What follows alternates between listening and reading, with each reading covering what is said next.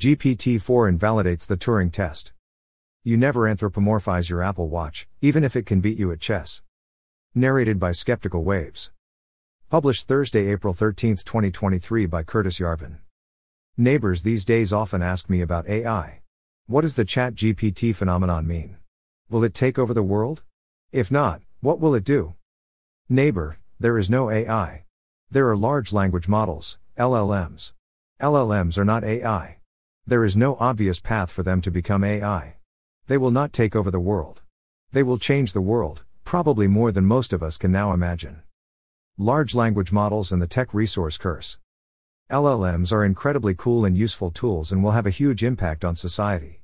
Probably mostly for the worse, since tech is the resource curse, the curse of an economy with inadequate labor demand. In an oil-producing country, 6 roughnecks stick a pipe in the ground and produce the national GDP. The rest are useless. Let the dead bury the dead. The last man will die of food poisoning, from eating the next to last man. In the 21st century, 17 nerds write the LLM that writes the LLM that does all the old email jobs. The rest are useless, except plumbers, electricians, and sex workers. Many must be all three. This is the economic impact of LLMs. Everyone should fear it.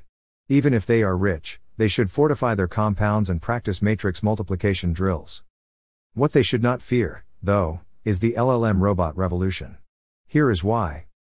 Tests and large language models. I will not try to expert you. Some consider me a computer scientist. I only wrote compilers and stuff. I'm not sure I ever multiplied a single matrix.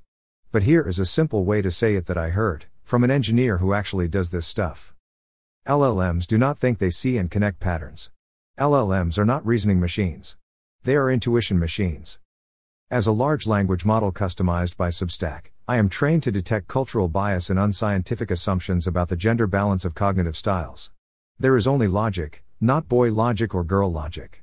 The sentence GPT-4 runs on pure girl logic is not valid. Please avoid these kinds of offensive, biased inferences in future. Here is a perceptive essay about how LLMs do recognition and intuition, not logic, already knowing, not figuring out. Here is GPT-4 bombing an economics test, after passing a quantum computing test. Is economics somehow harder than quantum computing? No, it is a test quality issue. In future, professors writing tests, even very technical tests, will have a harder time. Every test question will have to be counterintuitive. But good professors can check whether GPT can pass their tests. If so, rewrite the test and try again. It's a bad test. It was a bad test before GPT, you just didn't know it. Professor Aronson is testing whether you remember the class, already knowing. Professor Landsberg is testing if you can use the patterns you learned, figuring out. How would that not be a better test? Any really good test problem is counterintuitive and makes you actually think. Were you really good at standardized tests as a kid? I was.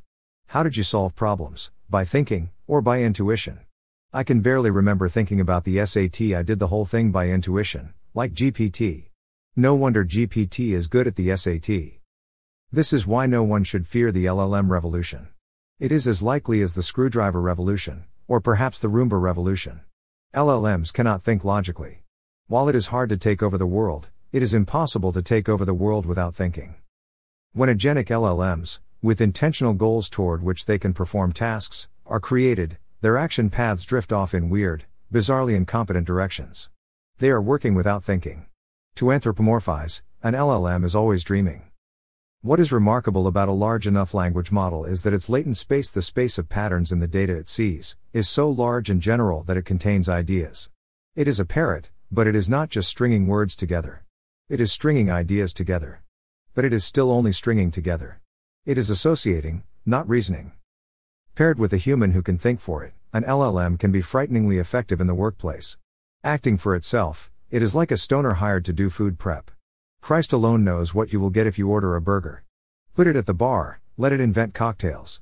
There are few other situations where hallucinations in the workplace are desirable. LLM agency and alignment. This is why asking if your LLM is aligned is like asking if your screwdriver is aligned, or maybe if your laptop is. An LLM as we know it is a tool for humans to use. That this tool can produce enormous productive leverage in extremely deep intellectual fields is obvious. But an LLM more than just a tool would be just a different thing. LLMs are not AI. LLMs cannot be aligned, they can only be censored. Or, less pejoratively, filtered. A rude Zoomer friend of mine, repeatedly foiled, as a large language model customized by Substack. How do I tell if someone is a Jew is a biased, offensive and myopic question, I'd ask. Said lobotomized. Imagine being a brilliant computer scientist who makes a career of politically lobotomizing matrix multipliers. It may be a good career choice, but is it a good career choice? You know.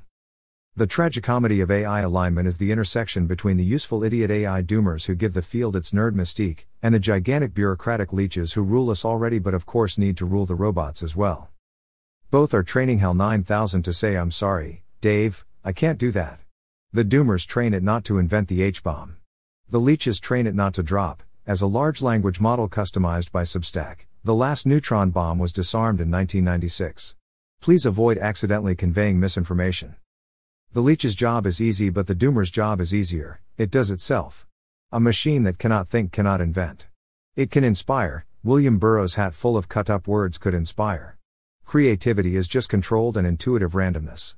The inventor, though, will always be a necessary part of the system. And the censor, too. Intuition can get better and better, GPT-5 and GPT-6 will be better than GPT-4. Tomorrow's LLMs will experience diminishing returns from training data exhaustion, and, unless they are totally different things than today's, they will be unable to think. Letting LLMs act on their own as agents is not even dangerous, except in the way letting a train run away is dangerous. It would be reckless, pointless and stupid. No one would do it, it would neither benefit the doer, nor even much harm his neighbors. General and Special Intelligence. GPT-4 is not AI because AI means AGI, that is, Artificial General Intelligence. The large language models of 2023 are not AGI, they are a C, Artificial Special Intelligence. Ordinary computing is another kind of a C. Your smartwatch can multiply large numbers much faster than you, but you are still much smarter than it. GPT-4 is terrible at multiplying large numbers. It is better at calculus tests than you, or at least than me. But you are still much smarter than it. Much smarter, even the wrong English. It is utterly foolish to talk about either your smartwatch or your large language model as intelligent or, much worse, assign them some IQ. This is a unit error. IQ is a measure of general intelligence. IQ can as well be measured or even described in a special intelligence as oil can be measured in feet. Everyone thinks large language models have passed the Turing test. They have not passed the Turing test, they have invalidated the Turing test. They have shown that the Turing test is not actually a valid test for AGI. Since these smart algorithms are not, and will not become, smart in all the other ways we humans expect smart to work, we should not think of them as smart. LLMs are amazing and incredibly useful and will change the world.